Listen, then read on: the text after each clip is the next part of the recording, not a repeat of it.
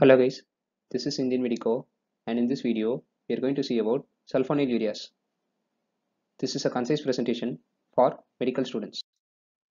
Sulfonylureas are anti-diabetic drugs. There are three generations of sulfonylureas. The first generation sulfonylureas include chlorpropamide, tolbutamide, and tolazamide. The second generation sulfonamides include glimepiride and glipizide. The third generation sulfonylureas include glimepiride. Now let us see about the mechanism of action of sulfonylureas. Sulfonylureas act by three ways.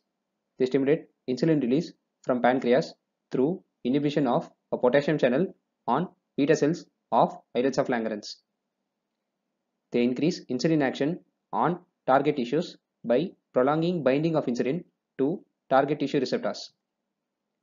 They reduce serum glucagon levels through indirect inhibition. This is because increased insulin level inhibits glucagon secretion. These three things will reduce serum glucose levels. Now let us see about the uses of sulfonylureas.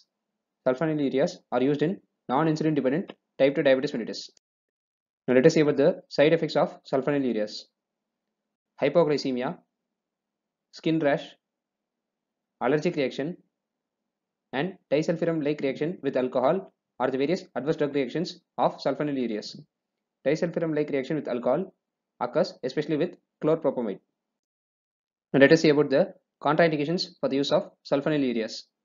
Sulfonylureas are contraindicated in pregnancy. This is because these drugs cross placenta and they will lead to insulin depletion in fetal pancreas. Sulfonylureas should be used with caution in patients with renal or hepatic insufficiency. This is because these drugs are excreted via liver and kidney. If you have any suggestions, please let me know in the comment section. For more such videos, please check out my pharmacology playlist. If you like my videos, kindly subscribe. Your subscription will encourage me to make more videos. Thank you.